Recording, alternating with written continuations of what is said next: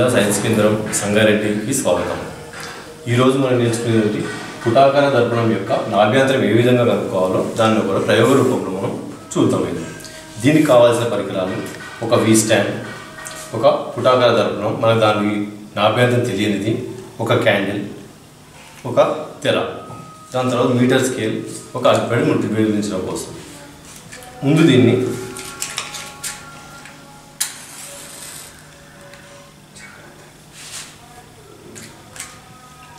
ముందు జాగ్రత్తలు ఫస్ట్ చూసుకోవాల్సింది ఏంటంటే ఈ స్టాండ్ ఏ కొలతలకు వచ్చినా ఈ స్టాండ్కి ఈ మధ్యలో ఉన్నదాన్ని మాత్రమే దీని ప్రకారం కొలవాలి. దీనికి మధ్యలో తీసుకోవాలి, ఎందుకంటే కొలతలు అన్నది దీనికి మధ్యలో కాకుండా కాబట్టి తీసుకోవడం. రెండవది, వస్తువు తెర ఏది పెట్టినా ఈ ప్రిన్సిపల్ యాక్సిస్కి కాకుండా కొద్దిగా దూరం పక్కకు పెట్టుకోవడం ఉండాలి, ఎందుకంటే మనకు గది మీద రావు. నెక్స్ట్ కొలతలు కొనడం కూడా కొంచెం కరెక్ట్గా చూసుకుని కొనడం వల్లనే మనకు నాభ్యంతరం యొక్క విలువ కూడా సుమారుగా కరెక్ట్ రావడానికి అవకాశం ఉంటుంది. మొట్టమొదట మనం దీన్ని 25 సెంటీమీటర్లు ఎంతనో దీన్ని తీసుకోవచ్చు, కాకుండా మనకు లెక్క వస్తే 25 సెంటీమీటర్లు, 35 లేదా 40 ఆ విధంగా తీసుకుందాం. మొట్టమొదట మనం దీన్ని ఒక సుమారుగా 25 సెంటీమీటర్ల వద్ద దీన్ని ఉంచుతున్నాం ఇక్కడ. ఇప్పుడు దీని యొక్క ప్రతిబింబం ఎక్కడ వస్తుందో అన్నది తెరపైన చూడడానికి ప్రయత్నిద్దాం.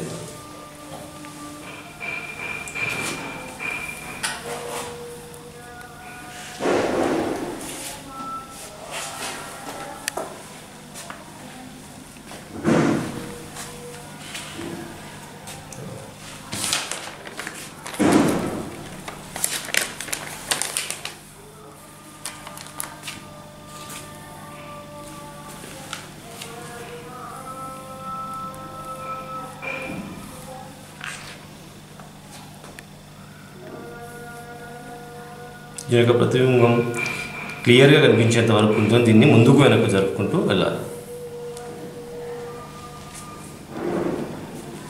సో ఇప్పుడు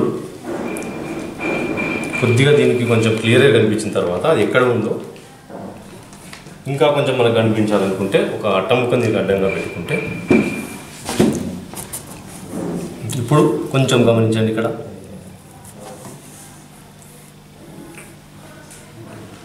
ఈ విధంగా కొద్ది క్లారిటీ రాగానే ఇక్కడ నుంచి దాని కొద్ది ఎంత దూరంలో ఉందో వస్తువు దూరము ప్రతిబింబ దూరం ఎంత దూరంలో చూద్దాం.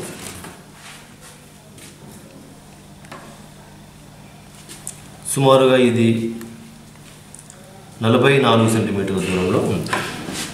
వస్తువు దూరం 25 సెంటీమీటర్లు తీసుకుంటే 44 సెంటీమీటర్ల దూరంలో వస్తుంది. అదేవిధంగా వస్తువు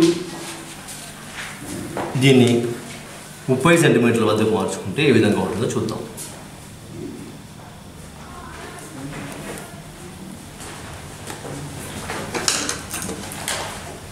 ఇది మన ప్రతిబింబం సరిగా కనిపించడం కోసం దీన్ని మాత్రం కేవలం దానికోసం మాత్రం వాడుతాం. చూడండి, ఇక్కడ ప్రతిబింబం అనేది కొద్దిగా బాగా కనిపిస్తుంది కాబట్టి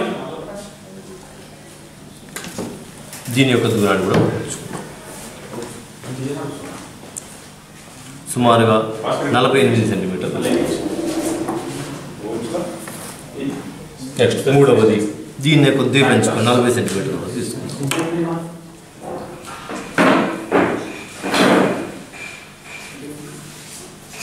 ఇదివరకు లాగానే ఇది కూడా చూసుకున్నట్టయితే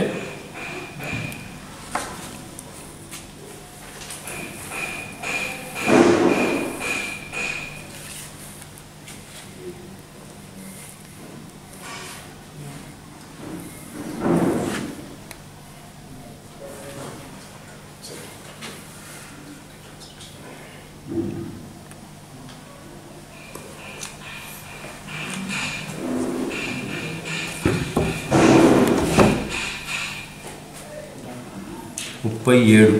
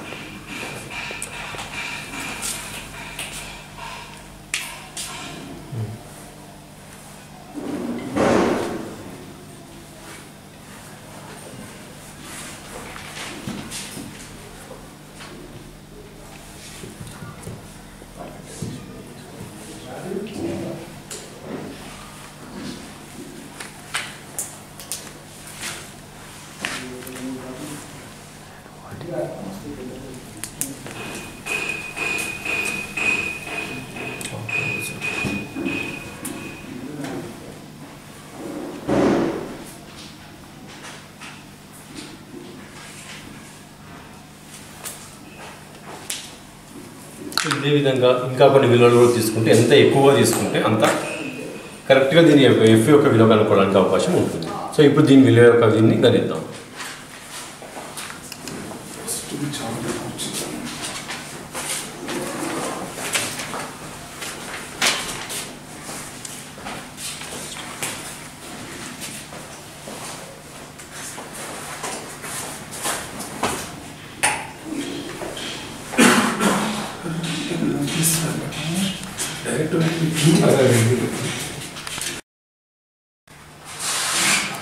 ఈ విధంగా మనం లెక్క గణించినట్టయితే మొదటి దానికి 17.2, రెండవ దానికి 20.2, మూడవ దానికి 20. ఈ రకంగా ఇంకా ఎక్కువ విలువలు తీసుకుంటే సుమారుగా మన విలువలు కూడా కొద్దిగా దగ్గర కరెక్ట్గా వచ్చే అవకాశాలు కూడా ఉంటాయి. కాబట్టి మొత్తం దీనికి సుమారుగా తీసుకున్నట్లయితే 19.1 సెంటీమీటర్లు.